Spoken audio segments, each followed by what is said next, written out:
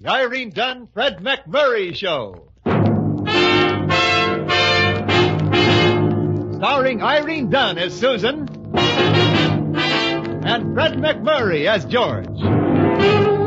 Together in a gay, new, exciting comedy adventure, Bright Star.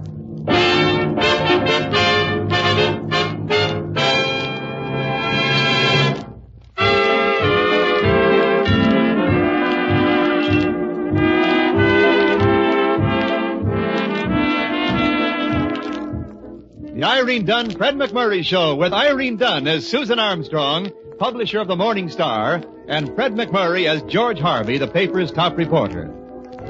George has been trying to get a Saturday magazine supplement started. At the moment, he's interviewing Marie Carroll, a big, beautiful blonde. Marie claims to be an expert in domestic sciences, cooking, and housekeeping, although she doesn't exactly look that type. However, we'll see.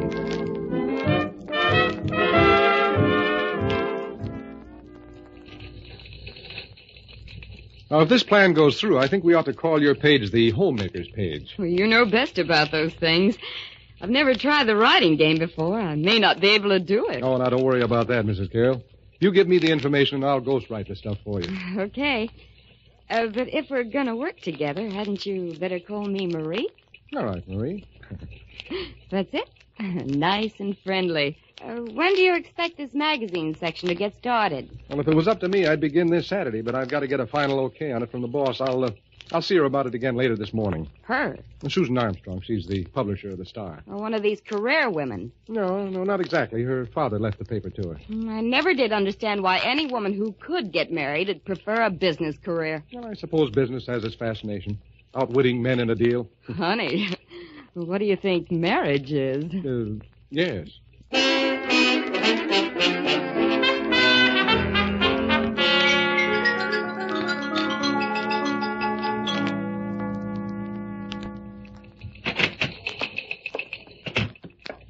Here's the advertising lineage report, Miss Armstrong. Thank you, Sammy. Gee, when I see those figures, I sometimes wonder if I shouldn't go into the business end instead of trying to be a reporter. Well, it isn't so easy. A lot of hard work goes into getting these ads. Yeah, and the advertising guys don't have half the breaks reporters have. Gee, there was a babe in the office this morning. She was a honey, a darb, a Lulu. You know, Sammy, I don't mind so much your talking that way. What bothers me is I'm beginning to understand it. Well, this babe in Mr. Harvey's office. Oh, you should have seen her. She was born for whistles. In Mr. Harvey's office? Yeah. I listened outside the door for a while. It was real homey. She was telling him about cooking. That's enough, Sammy. You know I don't like to listen to office gossip. Yes, ma'am. As long as Mr. Harvey's work is satisfactory, what he does with his time is no affair of mine. Yes, Miss Armstrong. Anything else you want? No, thank you. Sammy? Yes, ma'am. Did you happen to catch her name? Marie something or other. Gee, she was a real flashy dame. I can find out her name from Mr. Harvey if you want. That won't be necessary, Sammy. Thank you. Yes, ma'am. Well, young man, you going to block that doorway all morning? Oh, gee, Mr. Harvey, I was just thinking about you. Were you indeed? You should do that more often, Sammy. It would improve your mind. I was wondering what was the name of that babe you were in conference with this morning. The lady's name is Mrs. Marie Carroll. And you shouldn't be wondering about women at your age. What did you wonder about at my age? Well, that was different. I was a manly little fellow. And now, having forever lost a minute out of my life, I bid you goodbye. You busy, Susan? Oh, come in. It's about the Saturday magazine supplement. We'll be ready to start whenever you give the word. I've got things pretty well lined up. Oh, so that's what you've been doing. Lining things up. Yeah, sure. What's wrong? Nothing. Nothing at all. Look, I know that tone of voice. You're sore about something. What is it? Nothing. Absolutely nothing. But it might be in better taste if you did your entertaining outside the office. Susan, what are you talking about? Please don't think I've any personal reason for saying this. It's just that you've set a bad example for Sammy. Set a bad example for Sammy? Dillinger, Al Capone, the James boys, even they couldn't have been a bad example for Sammy. We were, I believe, talking about the proposed Saturday supplement. Yeah, I'm all lined up. I'm ready whenever you are. The Homemaker's page is of extreme importance in this kind of thing. It certainly is. So I trust you've picked a domestic type of woman. Well, what did you think I'd pick? A lady wrestler or something? Possibly. Forgive me for saying this, George, but I've noticed that occasionally you have rather vulgar taste. What brought this on? Oh, it's merely an observation. Perhaps I'd better meet the woman who's to conduct our Homemakers page. Okay. I'll have her come in tomorrow morning. Good. By the way, what's her name? Mrs. Marie Carroll. Marie Carroll. You know her? Well, I've heard of her. Is there a Mr. Carroll? She didn't mention him. I'll bet she didn't. You know, Susan, there are times when I just can't figure you out. Oh, really, George? I didn't know there were times when you could.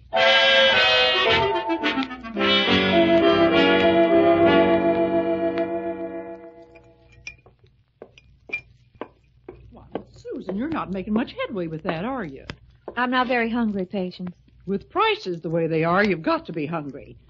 Hear about that fellow down the street? No. Well, he went into the butcher shop, saw steaks on the counter, 40 cents a pound. 40 cents a pound? Mm-hmm. Fellow thought there was some trick in it. One to a customer and very thin, you know, that kind of a deal. Well, I should think so. Turned out that wasn't it. Butcher let him buy the whole counter full. Catch came when he asked for delivery. Oh, can't do it, says the butcher. What do you mean you can't deliver, says the fella. Why, your wagon's parked right out back. Sure, the wagon's out back, says the butcher, but you just bought the horse. Not funny, huh? You worried about something? If I just turn her down flat, he'll think I did it out of personal spite. Just turn who down for what? A woman named Marie Carroll.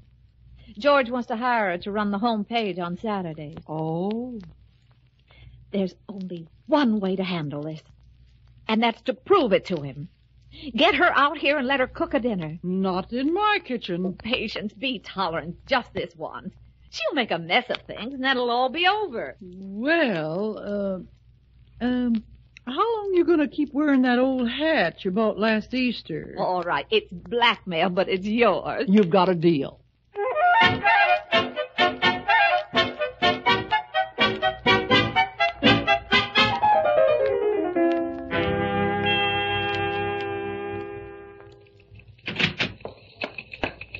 She's here. The baby was with Mr. Harvey yesterday. She's here. Her name is Mrs. Carroll. She's here. She wants to see you. Yes, She's Sammy, here. stop jumping up and down and bring her in. Yes, ma'am. This way, Mrs. Carroll. Sammy, don't just stand there and wave. Go get her. I can't cross the office toward her. I'd faint. Mrs. Carroll, That's me. How do you do? how do you do?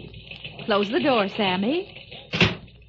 From the other side, Sammy. Yes, ma'am. Well, so you're Miss Armstrong. Say, a little girl who looks like you shouldn't have to work for a living. Well, really, Oh, now, honey, don't go getting insulted. I can't help it if I speak out. I'm the friendly type. Well, even so, we'd better omit personalities. Okay, if that's how you'd rather have it. What's on your mind?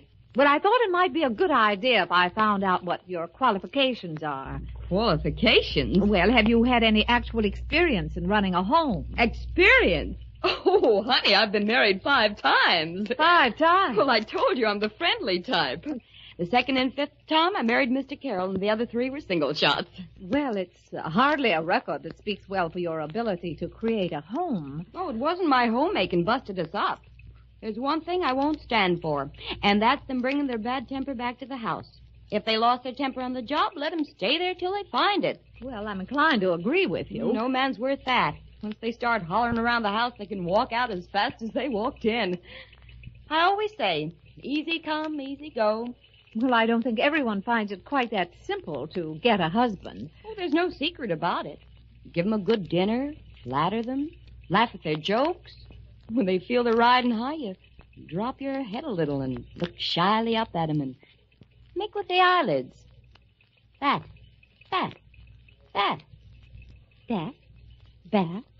Blink 'em. Yeah, that's the idea. It feels so silly. But it works every time.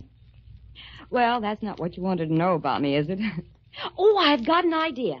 As a demonstration, why don't I come out to your place and cook a meal? Well, that's funny. I was going to suggest the same thing myself. Okay, you want to make it tonight? Fine. If that's convenient for you. Tonight it is, then. Susan, I'm going down to City Hall and... Oh, hello, Mrs. Carroll. Oh, I thought we agreed you'd call me Marie. That's right, I forgot. Oh, say, Miss Armstrong, how about inviting him out to the demonstration? Well, certainly if he wants. What demonstration? Well, I'm going to cook dinner tonight at Susan's. Say, you don't mind me calling you Susan, do you? You're the friendly type. No, that's me. Well, I'll be getting along. See you tonight, handsome. And don't be late. Well, quite a woman, isn't she? Yes, she is handsome. Okay. That's just the way she talks. No, I wasn't objecting. I think it's a very pleasant way of talking. You do?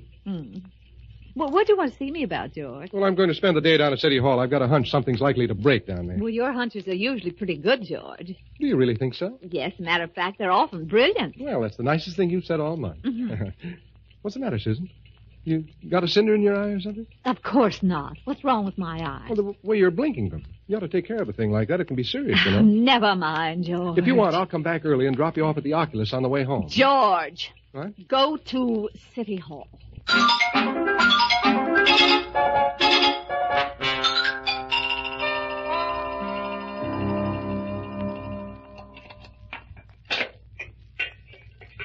I won't need the top of that, Patience. Oh, but Mrs. Carroll, you're not going to try to make hollandaise sauce in the bottom of a double boiler, are you? No, I'll use a crockery bowl for the upper half. The heat will come through more gently and the sauce will hold better. Never heard of that one. Oh, it's an old trick. Where's the ginger? Up there. What do you want with ginger? Oh, to rub it on the roast chicken, of course. I better go see if Miss Susan wants anything. Okay. What's the matter, patient? Miss Susan, we're a dead duck. That Carroll woman knows more about cooking than I ever heard of. Oh. Well, we'll have an expert homepage anyway. Yeah, and a married top reporter. Well, we've started it. We've got to go through with it. Oh. Wrong house. Patient, open that door again. Hey, patient, what's got into you? Oh, we're desperate. Come in, George. That'll be all, patient. Okay, let him in, but we'll live to regret it. Susan, what's with her? Well, she's just a little disturbed about something. Hello, handsome. Did you bring your appetite with you? Yeah, I sure did. Oh, that's good, because dinner will be ready soon. Oh, say, Susan, this is a real nice little home you've got here. Thank you. Yes, sir. Let those that want 'em have diamonds and furs. Just give me a nice little place like this, and I'll be happy. I'm sure you would, Marie. You can say that again. You'd look perfect in it, too. Susan. Well, I've read about it a lot of times, but that's the first time I ever saw it done. What? Susan. She clutched her throat and tottered from the room.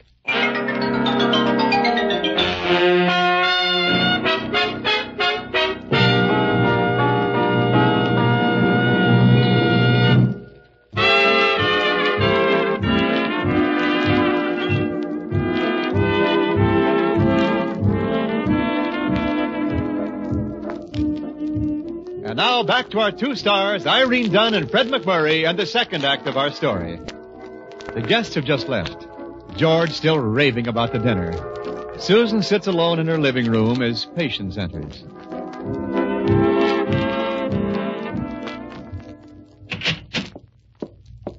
That sure turned out to be a fine experiment. Just dandy, wasn't it? If you ask me, she's got him halfway to the altar right now. I guess my technique with George is all wrong, Patience. I've been spending too much time weaving a net when I should have been building a cage. Seems like. Patience, what am I going to do? Guess the only thing we can do is sidetrack her. Yes, but how? Heard about Mr. Higgins, the new trust officer down at the bank? Yes, I've met him, but what's that got to do with us? They tell me Mr. Higgins is a very romantically inclined man. Stands in the bank lobby chatting with every pretty widow that comes in. Some that aren't widows, too. Mighty fast worker, Mr. Higgins. Well, I still don't understand. Be nice if he met this Marie Carroll. Well, yes, it would. Seems like you might drop in at the bank and sort of get acquainted with Mr. C.J. Higgins. Well, it seems like I might. In case you have any trouble with him, there's an old song title might be of some help. A song title? Yeah. Lure him into the roundhouse, Nellie. He can't corner you there.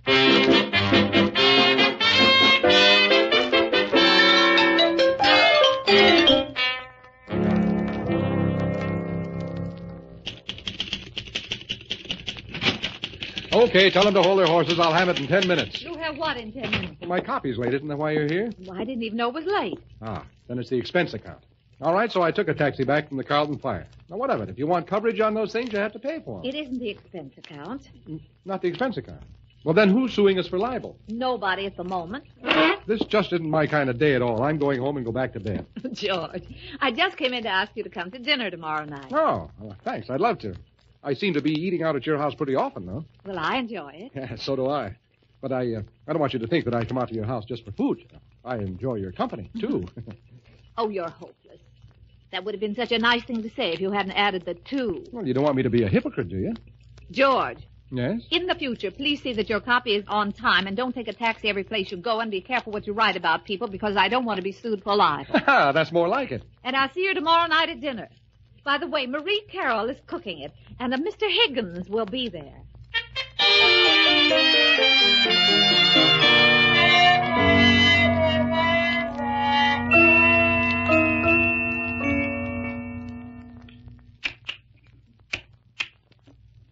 Well, I always say checkers is a great game. Yes. I wonder what can be keeping them so long. Well, what do you care? Oh, it isn't that I care, Mr. Higgins. I was just wondering, that's all. The longer they stay out there doing the dishes, the longer we're here together, alone. Well, yes, but... And that suits me just fine. It's been a real pleasant evening.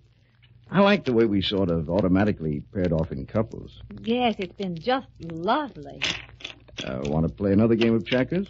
No, thank you. I don't think I could stand the strain. It's all right with me. I'll just sit here and look at you. Say, that's cute the way you blink your eyes.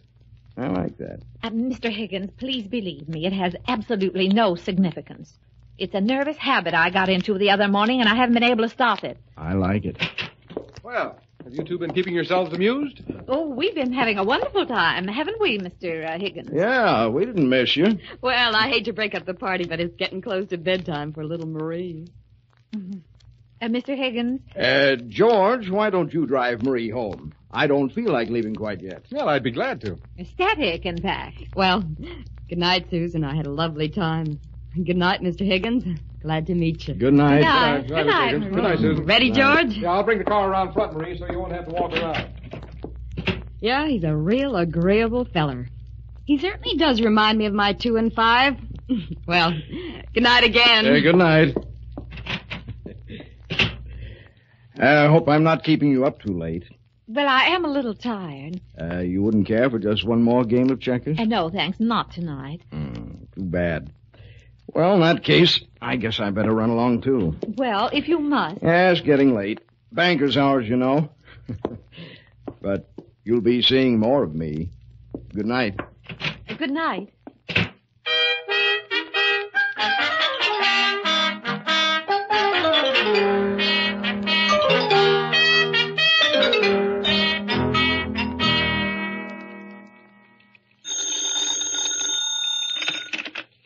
Hello? Hello, Miss Susan. This is Patience. Yes, Patience? Say, you'll never guess what's happened. Patience, I'm busy. I haven't the time to play guessing games. Some flowers just come for you from Charlie Higgins. Oh, well, that's very nice of him. Gonna have another dinner party tonight? No. Oh, it's too bad. I've been having a real vacation. Well, I'm glad somebody's gotten some good out of it. What are you gonna do about the problem? Attack it from the other side of the coin this time. Her side? Yes. If there's one thing Mrs. Carroll hates, it's a man who loses his temper. It shouldn't be very difficult to demonstrate that to her with our George. Wish I could be there to see it. Oh, don't worry. I'll tell you all about it. Well, don't forget. Well, goodbye. Goodbye. Send Sammy in, please. You wanted to see me, Miss Armstrong? Yes, Sammy. I want you to look over all the typewriters in the office and pick out the oldest one and put a very faded ribbon in it. Yes, ma'am. And then exchange it for the one in Mr. Harvey's office. Gee, Miss Armstrong, don't ask me to do a thing like that. I'm too young. I'll take the responsibility and then tell the porter to come up there. And while Mr. Harvey's out, I'd like to rearrange the furniture in his office. Miss Armstrong, you're a very courageous woman. And while I'm at it, I might as well clean out that desk of his, straighten it up. I'm sure it hasn't been done in years. Miss Armstrong, can I have the afternoon off? Why? Why do you want it? I want to go to the Park Observatory. They just put in one of those earthquake measuring machines, a seismograph.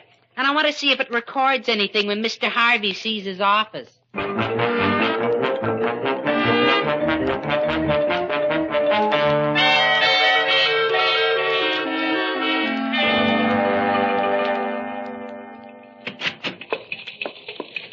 Hello, honey. How are you feeling today? Oh, fine, thanks. I hope Mr. Higgins didn't keep you up too late.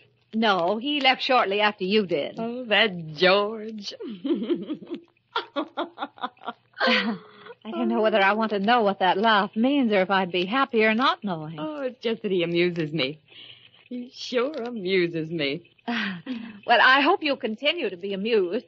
George will be here any minute, and he may be in a bad temper. Oh, not George.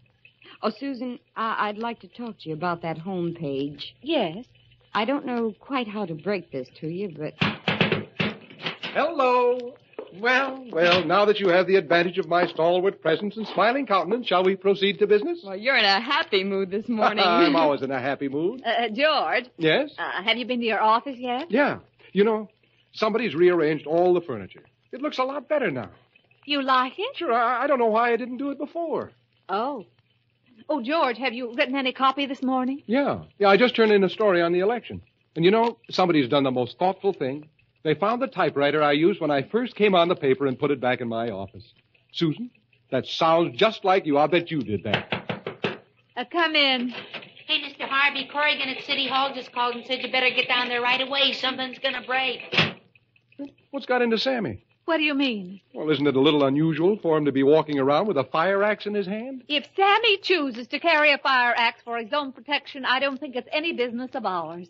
Okay with me. Well, I better get on down to City Hall. See you later. He sure is an agreeable feller. Disgustingly so. Oh, how can that be? Well, there are just certain times when it can. Oh, well, listen, what I started to tell you was that I can't work on that home page. Why not? The usual. I'm getting married. Married? Yeah. Mr. Higgins is going to drive me over to Sparkinville to get married. Well, Mr. Higgins certainly is a fast worker. Oh, I'm not marrying Mr. Higgins. Me and Mr. Carroll have decided to make a try at it again. He called up last night. He's such an agreeable feller. Do you mean Mr. Carroll or Mr. Higgins? Oh, Mr. Carroll. Well, that's why I keep marrying him, I guess. Oh, not that Mr. Higgins is an agreeable fella, too. So is George. They're all agreeable fellers. Well, goodbye. Good luck. Good luck, Marie. Gee, it is real exciting, isn't it? I certainly do like to get married.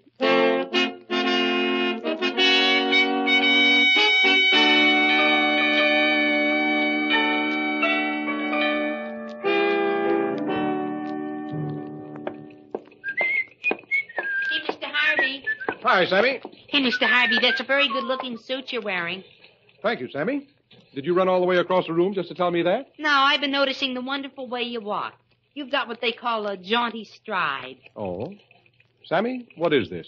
Nothing. I was reading your story on the election. I thought it was great. All right, Sammy, what's this all about? Miss Armstrong asked me to be especially nice to you. She says you're in for a bad blow. A bad blow? Well, I better go and see what this is about. Hi. Oh, hello, George. Come in. I've just been reading that election article of yours. It's excellent. Uh-huh. I also have a jaunty walk and wear good-looking clothes. You said? What's the bad blow I'm in for? George, I've got something to tell you, and I'm afraid it's going to hurt you. Well, let's have it. Marie just drove over to Sparkinville. Oh, yeah, to get married. Higgins drove her over there. She's marrying Carol for the third time. You knew about it? Oh, sure. Marrying the same man 3 times his news. We've got an exclusive story from the bride. I just turned it in. But I thought you were interested in Marie. Well, I was interested in her for the home page. Oh, George, don't you ever forget that you're a reporter. Sure. You know, as a matter of fact, I didn't want Marie to remarry Carol.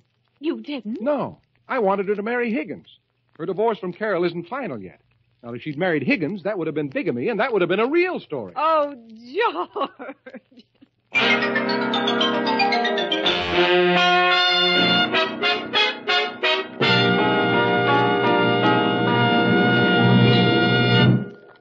Our stars, Irene Dunn and Fred McMurray, will be back in a moment.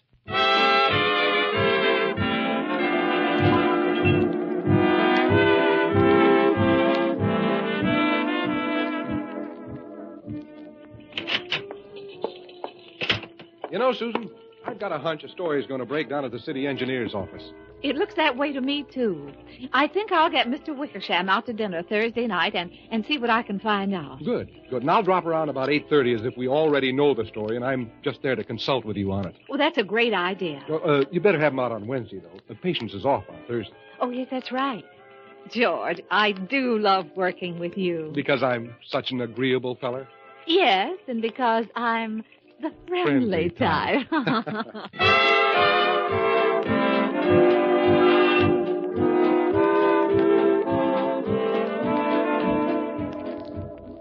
Irene Dunn and Fred McMurray will be back next week in another exciting comedy adventure in the gay new series, Bright Star. This is Wendell Niles inviting you to join us then.